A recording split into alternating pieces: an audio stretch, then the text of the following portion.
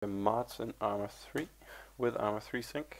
Here's how it's done. You open ArmA 3 Sync. After you've installed the repository, which has been done in the previous guide, you will have this here. This says status OK. If you click there, you will connect to the repository, you check for the add-ons, and you will see if they're there or not. Here it all checks out, it's all green, good. Fine, let's go to, before we do that actually, here, a few things you can do.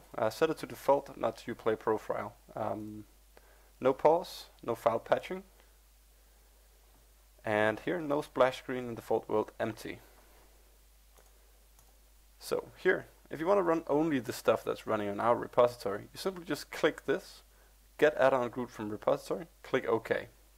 If you're smart, you can also add our servers here, so that you will join directly onto the server instead of to the multiplayer lobby.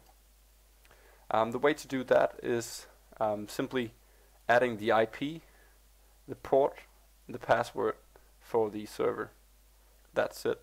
You can even select what add-on group it's supposed to run when you're joining, so that if you click, for an example here, saying operations start game, it will launch these add-ons for it.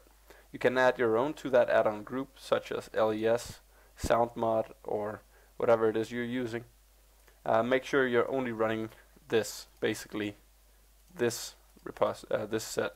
That's the 4.5 OpSpn repository. That's it.